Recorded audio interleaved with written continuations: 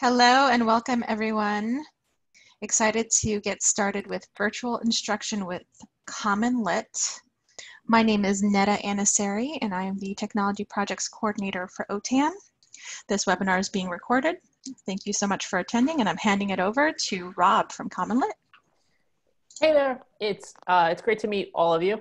Thanks so much for coming to today's training. I'd love to just give you guys a little bit of background on myself, and I'll have my co-presenters introduce themselves as well. So my name is Rob Fleisher. I'm the Director of School Partnerships at CommonLit. And before I worked at CommonLit, I was a middle and high school special education teacher. So I'm just really excited about our program and telling you more about how CommonLit supports students of all ages all throughout the United States. And I'm here today with two of my colleagues, Bryn and Amanda, and I'll have them just quickly introduce themselves as well. Hi, everybody. As Rob mentioned, my name is Bryn. I run our district success team at CommonLit, and I work with a lot of our school and district partners that are looking to train their teachers and roll out CommonLit. So I'm excited to be with you all today. Perfect. All right. I'd love to just first just start off by, sorry, Amanda, I thought we lost you. No, it's okay. Hi, I'm Amanda. I'm on the school partnerships team as well. I used to teach for special education in early ed and early elementary. I'm really excited to get to know you all today and looking forward to seeing your questions on Q&A. Awesome. All right. With that, we're just going to start off with a very quick agenda so you know what to expect from today's training. First, we're just going to start by doing a brief overview of CommonLit. We'll tell you a little bit more about our literacy resources. Then we'll kind of walk through the website, and we'll start by choosing a great lesson from CommonLit's platform. We'll show you some of the different lessons that CommonLit offers. Then we'll show you, we'll do some work where we'll show you how to create a class and get your students set up on CommonLit. Then we'll talk a little bit about what it's like to assign a lesson to students. What does it look like from the students' platform? What are the lesson planning resources that a teacher has access to as well, we'll cover. And then we'll talk about what it's like to grade a lesson. What data do you see as a teacher? What data do the students see? How can they track their own progress? And then we'll finish up with just like some next steps and ways that you can get started with CommonLit. So just a little bit more about CommonLit. CommonLit's a completely free reading program that has over 2,000 reading lessons in both English and Spanish. It's completely free for students and teachers and families. The way that it works is that you can choose a lesson from our website. We have short stories, poems, nonfiction articles. The difficulties of these lessons starts at a grade level 3 equivalency, and it goes up to adult level literature. You'll see, once we'll talk a little bit about what's included in the library in a little bit. You can download just about any lesson from our platform. You can also share every lesson on CommonLit with your students through the CommonLit platform. Each lesson comes with lesson planning resources for teachers and a series of tools that students can use to help scaffold instruction and help them effectively read CommonLit's reading lessons. The next is that students and teachers can both track their progress on CommonLit. Teachers are able to complete all of their grading through our platform. You're able to track student progress on a lesson and then also across a school year. And we'll talk more about those features as well. Finally, CommonLit also has just about 500 lessons that are written in Spanish. And many of these are from, the vast majority are from authors who were born in Mexico or Latin America. I'm going to go ahead and jump now to the CommonLit library, and we'll just kind of explore some of the different resources that CommonLit has to offer. First, you'll notice that CommonLit's English library has over 1,500 reading lessons. Then, as I kind of scroll down here, you're going to see just some of the most popular texts on CommonLit on this first page. You'll see poetry from great authors like Tupac Shakur or Langston Hughes. You're also going to see great short stories by contemporary authors like J.K. Rowling, or Roald Dahl, or Shirley Jackson, or Langston Hughes. You're also going to find really great informational texts about influential people or important events in history, like the Holocaust, or Jackie Robinson, or Malala. So a really great mix of informational text and literary text. It's about 50% of each in the CommonLit library. On the left-hand side of the page, I can browse the library in a variety of different ways. I can search by lexile level. I can sort by the grade level difficulty of a text. I can also search by things like historical topics or by literary genres. I can search by a particular theme of a text or by a Common Core standard. So there's many, many different ways that I can browse the resources to find the perfect text that I'm looking for. Since what I'll do for today's purposes is I'm going to search for a text that's between 1,000 and 1,200 lexile. Specifically, I'm going to look for a short story. And this is going to give me 49 possible texts. What I'm going to do for today is I'm going to choose the text Raymond's Run. It's a great short story that's one of my favorites. One thing that makes CommonLit's reading program really effective is that it comes with a lot of really great lesson planning resources with each lesson. And the lesson planning resources that you'll find with each lesson are very similar from lesson to lesson, so you know what to expect. At the top of the page, you're going to find a series of tools to support you. The first is paired texts. Paired texts are other texts from CommonLit's library that share a similar theme or topic. What we do is we take those other texts, we provide a little bit of background on that other text, and then provide some questions to help you and your students compare and contrast those texts to one another. We also offer related media. Related media are usually videos, sometimes a song, or sometimes a slide deck that help to introduce or provide an extension to the lesson. We also provide an answer key, and that's available to teachers after they register for CommonLit and verify that they're an adult. If I go back to the lesson now, I have a couple of choices. The first thing that I can do is I can download the lesson. Just about any lesson on CommonLit can be downloaded. If I download it, it's extremely easy to use. You'll see here that there's the reading passage. And then at the end of the story, oops, sorry about that. At the end of the story, you'll get a series of multiple choice questions that you can give to your students. These are all standards aligned. And there's often a writing question as well. And then there's a series of discussion questions. The discussion questions that we offer are meant to be much more open-ended and allow students to make a connection to their lives or to the world around them. I'm going to go back to the text now. The other thing that you can do is, especially to support distance learning or to support online learning in general, you can assign a text through the CommonLit platform. So for today, I'm going to go to, I'm going to click the class that I would like to assign this to.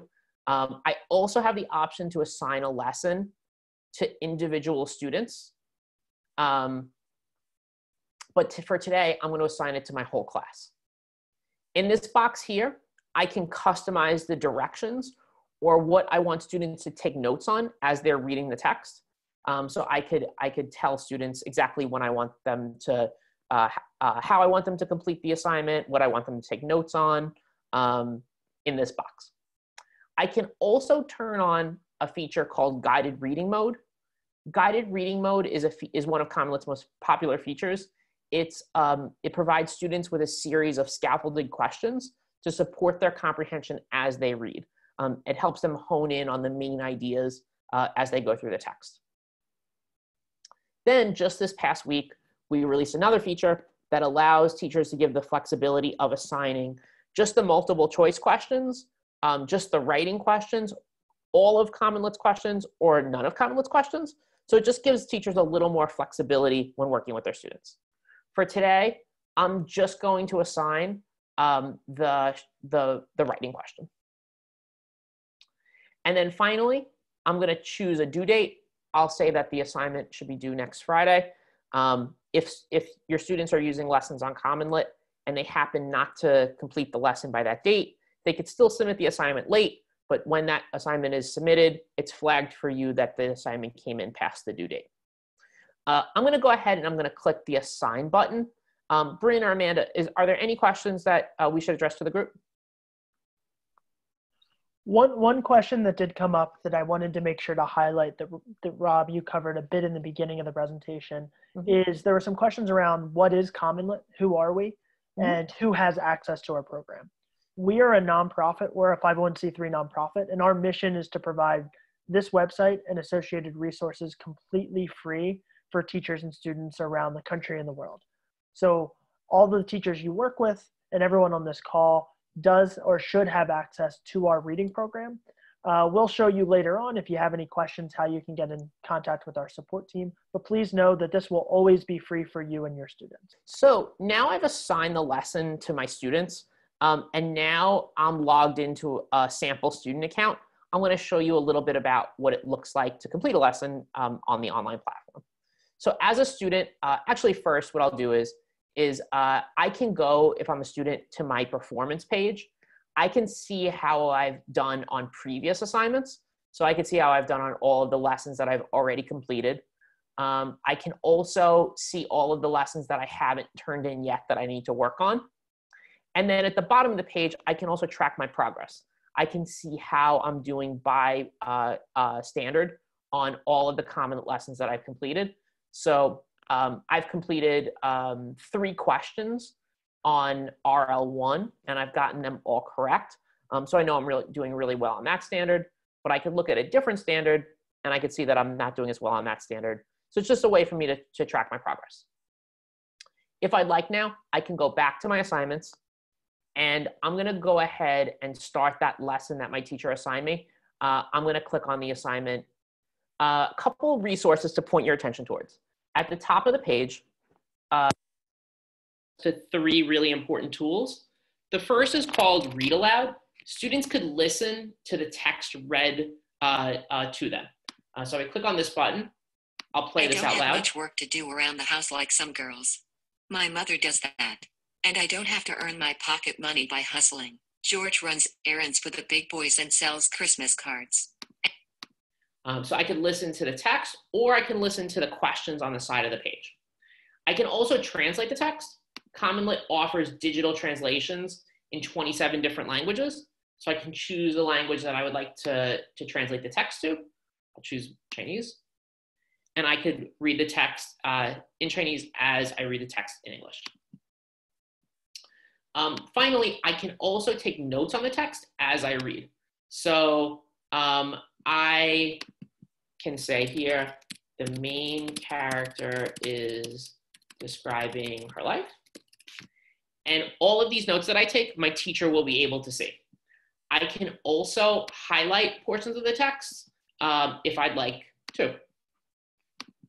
Now, what you'll see here on the right is what we call guided reading mode. These are the questions that I mentioned a little bit earlier that appear for students to help scaffold their comprehension of the text. So let's see. I believe the right answer to this question is C. Oops, yep. So I got this right on the second try. After I got it wrong the first time, I was prompted to look back at the text. All of the wrong answers that I make here are recorded for my teacher so that they can track my comprehension of the text as I'm reading. If I continue to scroll through the text, I get a little bit further. And then I get that question right on the first try. And then I'm able to move right along. And my teacher sees that I comprehended that part of the text really well. So within the text, we provide some definitions and footnotes. You'll see here, we define the word fit because it's an unfamiliar definition of the word. We also provide a footnote here for the term stagecoach, since we know it's a term that some folks might not be familiar with. At the top of the page, you can change the size of the text. So now we'll pretend that I have completed this lesson, and I'm going to go ahead and I'm going to stop sharing my screen. I'm going to switch back to my teacher platform. I'll do that one second. Okay, so now I'm back on my teacher platform. I'm going to go ahead and I'm going to pretend that I'm now ready, that my students have completed the last lesson, and I'm going to go ahead and begin grading their last assignment.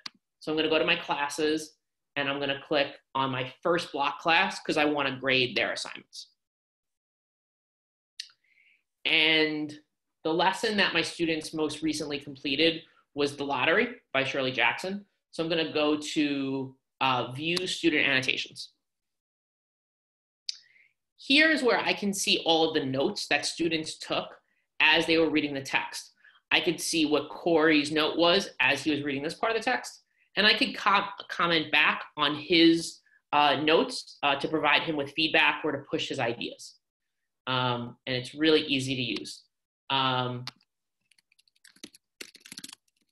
here I'll tell, and I can give them that feedback to push their ideas forward. Next, I can go to the grading page. All of the multiple choice questions are going to grade automatically on CommonLit as soon as students complete it. But we do prompt teachers to grade the writing questions. And remember, there's usually 1 or 2 writing questions per assignment. You'll see here that we provide an exemplar response, so you can review these as you're grading your students' writing. Then here, you'll see all of your student writing samples stacked up, and then you can easily score students from a scale to 0 to 4. And if you'd like, you could even provide a little bit of optional feedback to tell students how they can improve upon their work. I'll click Save. Now that I've graded all of my students' writing, I can go ahead and click on the button here at the top that says View Assignment Report. The assignment report is one of the coolest features on CommonLit. You're able to see in detail how your students did on one lesson in a really easy to comprehend way. At the top of the page, you can see how your students did it sort of overall. I could see that my class average was an 81. I could see how students did on the multiple choice compared to the writing. And I could see who did really well on the assignment and who kind of struggled. Here's where you can see how students did on the guided reading questions. These questions are the ones that students answer as they read. And I could see here that for a student, perhaps like Angela's, she got almost every question right on the very first try, which shows that her basic comprehension of the text was really strong. She probably understood just about every main idea of the story. If I look at a student here at the top like Sean got about half of those questions wrong on the first try, and it suggests that maybe his basic comprehension of the story was pretty weak and he might need to reread a portion of it, or that this text might have been a little too hard for him. If I scroll down a little bit further, I could see how students did on the standards aligned questions that they get at the end of the lesson. You'll see that you can see with these questions, you can see how each student answered each question. You can see how students did on the writing. And I can even send a lesson back to a student if I want them to give another try because they struggled on this assignment. I can also see when students submitted the assignment, and if students submitted it after the due date, I would see here that their assignment was late. Next, if I go back up to the top of the page, if I go to student performance, one of the last really important features to check out is you can also see your grade book from across the school year. So if I look at my block 1 class again, I can see how my class is doing overall. I can see that my students are doing better on literary text than they're doing on informational texts. And I can see how students completed each assignment of the year. One last feature is that I can also go into an individual student's report, and I can see how they've done I get a full report that I could print off that tells me how they did on each assignment. And this is obviously really, really, really great for report cards or like progress reports that you might be filling out for students. Okay, with that, I'm gonna go over to our Manage Classes page. This is when you create an account on CommonLit, this is the page that you'll be brought to, and this is where you'll be prompted to set up your classes on CommonLit. You'll wanna click on the button that says Create a New Class. After you click on this button, there are really 2 different ways that a teacher can set up their classes on CommonLit. You can click on the button that says import classes from Google Classroom. We highly recommend this feature. Teachers who use the Google integration with CommonLit it tends to be a really, really smooth integration that helps promote the usage of CommonLit. It does a few things. The first is that as a teacher, you can sign in with single sign-on, as can your students. You'll all be able to access your CommonLit accounts with single sign-on. So you won't have to remember, so students won't have to remember their passwords. The second is that you can import your classes directly from Google Classroom, which means that if you have your classes set up there, CommonLit will take a copy of those classes, so each student doesn't have to go ahead and create their own account. Third, you can post any CommonLit lesson to your Google Classroom stream, which makes it really, really easy to disseminate lessons to your students. And then finally, you can integrate your CommonLit gradebook with your Google Classroom gradebook. So any of the grades that students accumulate on CommonLit will also populate in your Google Classroom gradebook. We do not have a full integration with Canvas. However, what you can do is with any lesson from any CommonLit lesson, you can post those in Canvas, and it will route students to complete their lesson on CommonLit. However, we don't have a full integration. If you don't use Google Classroom and need to set up your classes a different way, you can use the Create a New Class Manually feature. Once you click on that button, you'll be given, you'll complete some basic information about the class. You'll name your class. You'll say the grade level of the students that you teach. And then you'll enter here. You'll receive a class code. With a class code, that's how students will join your class. So students will go to the link, will go to CommonLit, and then they'll click on the Create an Account button. After they create an account by providing their name and by creating an account that has a name and password, they'll enter the class code, and with that class code, they'll be routed to join your class. That pretty much wraps up today's presentation. Are there any additional questions or things that I should address to the group, Bryn or Amanda?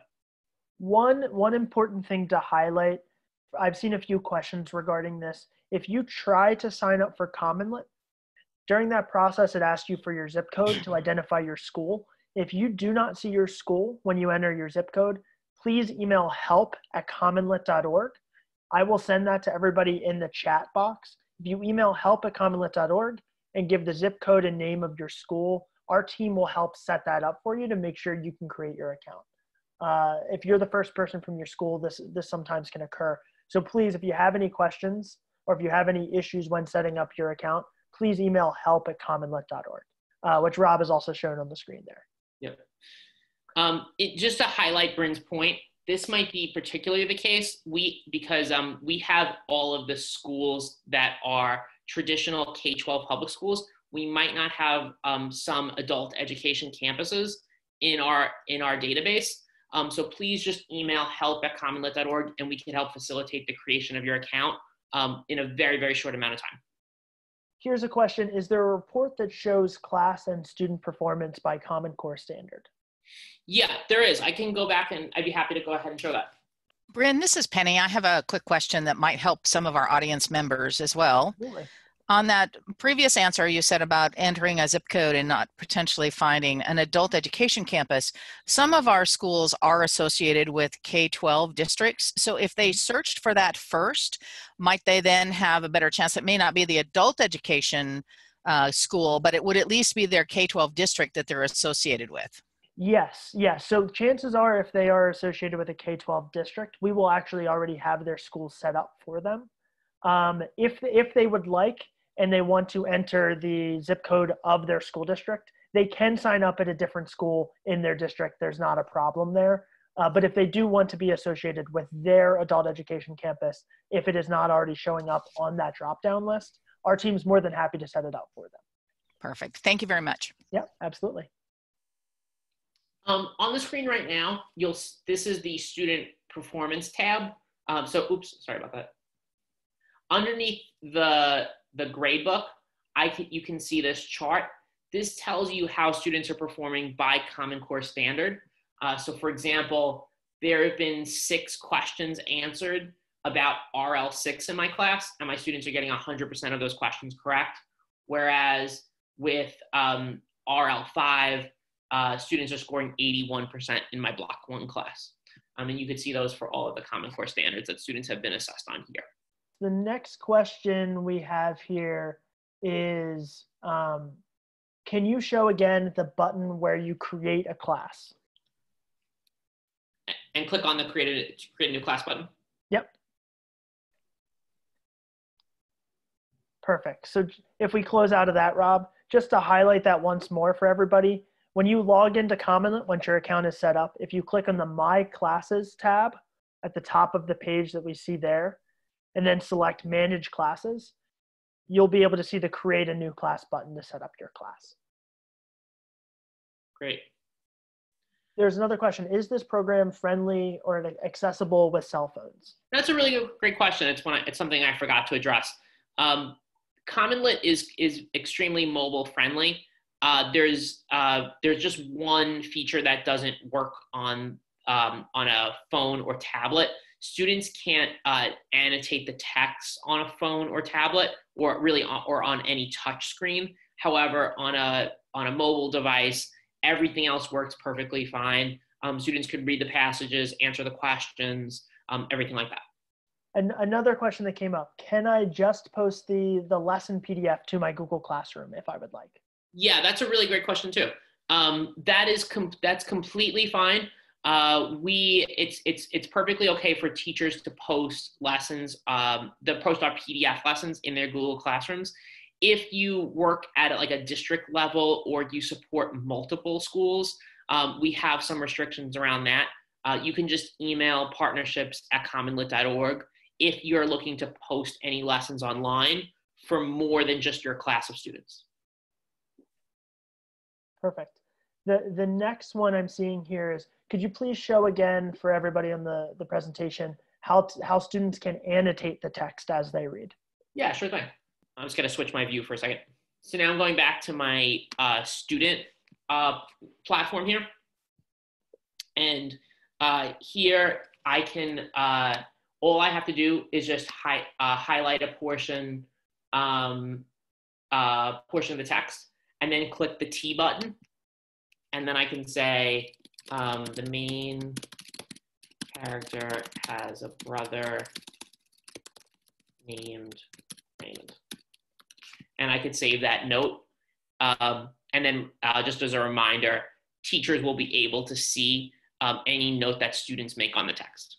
Could you also show, there's a question again to show how students make the font bigger? Yep. I can change it up here at the top of the page. There's a question, in order to set up an account, or basically how do we go about setting up an account? Yep. What I'll do is let me open up a different browser. All right. So I'm opening up a new browser and I'm going to CommonLit, and I won't be logged into an account here. Since I'm not already logged into this account, I'll have the option when I get to this page to click the button that says Create Free Account. And then if I'm an educator, I'll just click the Educator button. And then here, I'll enter my zip code. So I'll enter a zip code, and then that's going to give me the options for the schools that are in that zip code.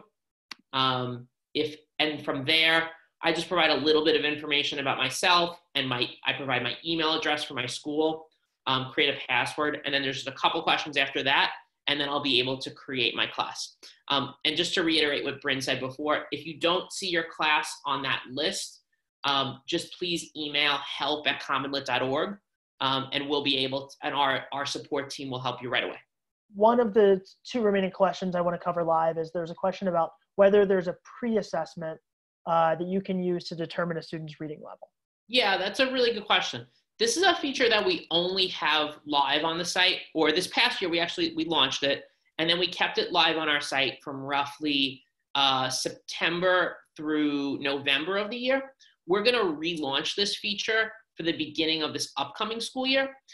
Each pre-assessment on CommonLit has about 25 questions, or 20 to 25 questions, and it will tell you whether your students are performing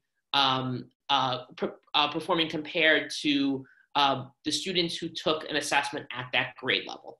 Perfect. And the last question for everybody, could you highlight again how students access their accounts? There are 2 questions regarding how students set up their accounts on CommonLit and whether they're the same accounts the teachers have. Great question. So let me switch back to my student account. If I go into, all right, so here's the homepage of CommonLit. If I'm a student, I'm going to go to the button here that says login. And if I'm a student, I could enter my username that I get I'll know my username once I register for CommonLit, and then I can enter my password, and then I can manually enter my CommonLit account. If if my school uses Google and my teacher imported my class with Google Classroom, then I won't even need to enter my username and password. Oops. I can just click the login button.